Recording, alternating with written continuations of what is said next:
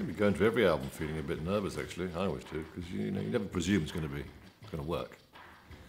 It's the way we work in the studio. We arrive and with no bits and sort of turn on the gear the first day and play. There's always a little edge there, I think, a bit like, what if we sort of, nothing comes out? I think we felt with Abacab, we sort of like, in many ways, you cleared out all the furniture, And so with Genesis, it was a kind of a question of redecorating a little bit.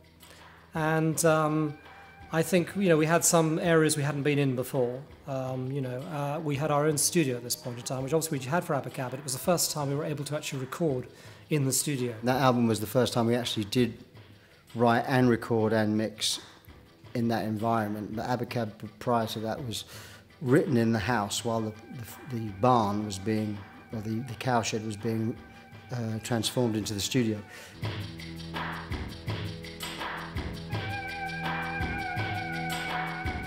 Mama's a great example of this album. That sums up how the album worked. The version you probably heard of Mama that's there was recorded very early on, from a slightly longer section, if I remember rightly. And so you captured spontaneity for the first time. Actually, you captured us kind of writing things and playing them very early on, and recording them rather than finishing the song, going into record, somewhere else later. We had various versions of it. We had the drum machine part, and then I sort of bass pedal and put all these sounds on top of it, and we had a sort of atmosphere going which we knew was going to be strong. We didn't know quite what the top line was going to be. It could have been a lot of things and still been good. So we sort of got a basis down very early and worked on it like that. I suppose Mama is a song that most people, because it's drum machine based, everybody thinks it's my thing, but actually Mike was the one that came up with that early Linn drum machine sound with the going through the gated reverb. Put it into a boogie amplifier and turned it up incredibly loud, so it's distorted, and got this great sound, This portable amplifier was just jumping over the ground like this, but it produced this fantastic sound. It made the drum machine sound really, really good. And it was the early days of taking a MIDI cable out of the back of the drum machine, plugging it into a keyboard. So if you had a cowbell going da da da da da da da da da, and Tony put his hand on the keyboard, it would just play the rhythm, but it would play the notes, so dun dun dun dun dun dun dun dun dun dun dun dun dun dun dun dun dun dun dun. And I was into sort of this sort of John Lennon bebop-a-lula echo thing. I can't see. I can't see you, mama. And Hugh Padgham had brought in this record that had just come out by Grandmaster Flash, which was The Message, which he put on. And this is kind of really, it's hard to believe now, but it's really early days of rap, so no one had really heard this stuff. And he put this like, it's like a jungle sometimes. It makes me wonder how I keep from going under. And we all thought that was great, let's laugh at such character. So that's great. So we kept playing it. And we just happened to be going back into the studio after having listened to it to do Mama. And so we were just sort of improvising our way around it, and every now and again I go, and, the guys would laugh. And anyway, it became the thing. It became the hook of the song. And it's all because of Grandmaster Flash. And you ask most Genesis fans that, and that would be a million miles away. But that's how it happened.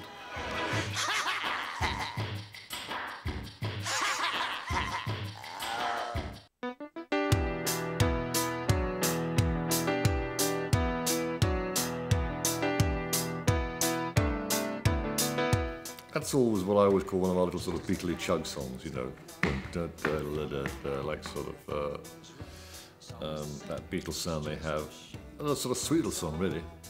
Like Rocky Raccoon, I always think of it, which was always a song I liked a lot by the Beatles, and great feel, really. I mean, I started playing that piano riff, and then Phil started doing this riff, and we knew we had a feel, quite know where it was going, and I just purposely kept all the chords very simple. I just sort of had you didn't want to kind of go miles in any direction. I wanted to kind of stay where it was because it felt really good. But why does it always seem to be looking at you with you looking at me? It's always the same, it's just a shame, that's all. At the time, anyway, it was much more obviously radio friendly than Mama, which was a little bit of a dark horse for AM radio in America. I think at that point it was still AM, FM, I was kind of surprised it turned out to be a big hit in America. I suppose quite a sort of catchy little phrase Phil had on the word "that's all," but I think it was just our time was right in America. I think around about that album where things just started working on the radio. You know, we've been playing the States for years and years, and suddenly songs, we got better at writing shorter songs. Home by the Sea, where we were able to improvise. Phil had this is the riff, the dun chicka jung jung, which was the second part, and Mike and I just improvised on top of it, and we made up a couple of 30-minute tapes of us just improvising on top of it, and then went through it and just found the good bits and stuck them all together, and that's exactly what you've got on the piece, and I think it's one of my favourite of our instrumental pieces of all. That album also was the beginning, the first time we used like electronic drums, you know, and Simmons was a new drum system that had come out, and it was like playing on Formica tops, you know, little octagonal Formica tops. They eventually started to make them feel a bit more like drum skins, you know, real drums, but it never really worked. And Home by the Sea, the that was all, you know, that I sat down and played that pattern on that sound with those presets, and you know, it had such a lot of atmosphere, and everyone started playing along. It was a bit like, kind of comparable to Intruder with Peter's thing, where you just sort of get a sound and you play with it, and suddenly that's a musical part, you know, and everybody jams along with it.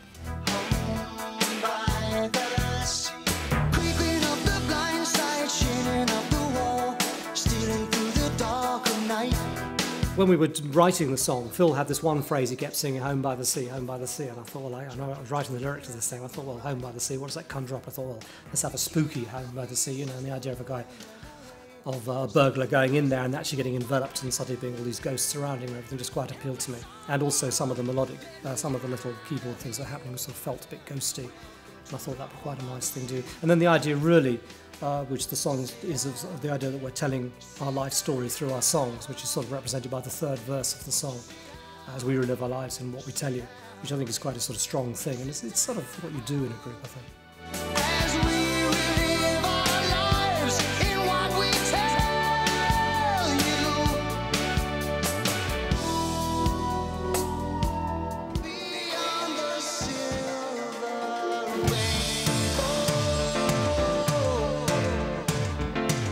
Side one, as it were, the old side one, it's kind of got the three best known songs on it.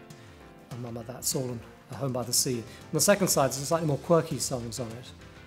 It's a slightly forgotten side, I think, in many ways, of Genesis. And I think it contains a couple of, you know, of classic songs. One of them, Silver Rainbow, which I think is a real favourite of mine. You know, it was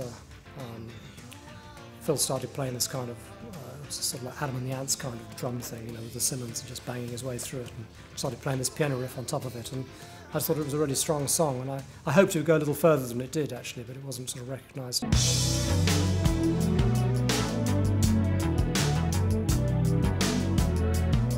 I would put Genesis as one of my favourite albums, I think. It's a nice balance of long songs, short songs, and I think probably the most important thing about this album, actually, that's the point. I think one of the main things about this album is the first time we actually went in to record, having slightly changed our sound with Hugh Padgham, and going back and kind of doing this remixing with Mick Davis has been doing it. You come to the Hugh Padgham albums and they sound bloody good. I think on this album, and that's quite a good representation on this, was one thing that had occurred in sort of keyboard land between Abacab and this album was the introduction of the sampling synthesizer. And some of the sounds, you know, on the album, I mean, things like the koto that's used in the middle of Mama, and various other little bits and pieces. But what I used to like to do was, which obviously is done a lot nowadays, was sample like little bits of music and then see what you could do with it. And an example of that is on the introduction to It's Gonna Get Better, where I just recorded the beginning of this classical album. It just was four cello notes. And I'd originally recorded it to try and get a good string sample, you know, and I pressed it, it sounded awful, but then for some reason I pressed 4 notes at the same time, and it just, this incredible interweaving harmonies all suddenly came out. I thought, this is brilliant, you know, fantastic. I'm doing nothing and it sounded wonderful. And so that sort of, you know, made me think, and I just became quite a big feature within Genesis from then on, really, using those kind of ideas. There's no other bands really that I've come across or, you know, heard about that do things, play, you know, write like that. You know, usually in a band there's one writer or a pair of writers, or there's 2 individual writers that submit material. But you know, this is a lot like jazz. It's a lot like sitting down in a room with 3 guys and just playing, and eventually, you know, it starts to sound good. And that's the moment you take the picture of, so that you know when you go back to it, that's where you start from. That's the magic of having a chemistry of people, and that's why, you know, I never take that kind of thing lightly. The fact is that with the three of us can do that, and not many people do that. And, you know, there may be bits that are slightly suspect, and there are bits that aren't as good as others, but there's some great stuff in there that came out of nowhere, and it's that's what's good about the band.